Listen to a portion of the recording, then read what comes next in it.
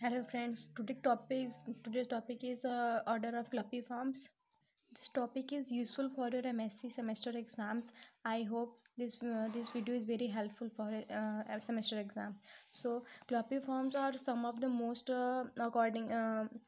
economically important fishes in the world ocean. They have been widely explained throughout human history. And here are some general characters of Clupiformes. Clupioids are small fusiform fishes with streamlined bodies that facilitate fast swimming in open water. They have dark shading on their backs, a bright silvery sides. Except for the head, their bodies are completely covered in large scales. The fins are clupoids, leg spines. Most Clupiformes filters feed are straining water through their long and numerous gill rakers, consume plankton, particular small crustaceans, and larval stages of larger crustaceans and fishes. And upper and lower jaws present upper low broadly premaxillary and maxillary bodies along and well compressed. And here's the name of family Clupidia. There is a family of Clupiformes. Here are some characters of Clupidia.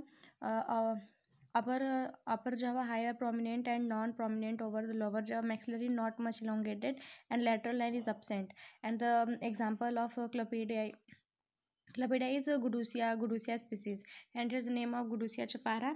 And here's some classification of Gudusia chapara: phylum Chordata, subphylum Ganthostomata, order Clupiformes, family Clupidia, genus Gudusia, and species Chapara. And here's some characters of Gudusia chapara. Local name of the fish is Sonia. The total length is 13.2 or 13.3 centimeter, and teeth are absent. Scales are smooth or placed in horizontal. Color of body is metallic silver. Eyes covered with a broad adipose island. It is a common edible fish. And here's a picture of Gudusia chapara. Dorsal fin, scales, eye, upper lip, lower lip, operculum, pectoral girdle, pelvic girdle, and here's the animal fin, anal fin. And here is some another example of family Notopteridae. Comments है super column sub upper column absent, higher mandibulary with a single head. Fin is confluent with caudal fin. Lateral line is present and scales are small.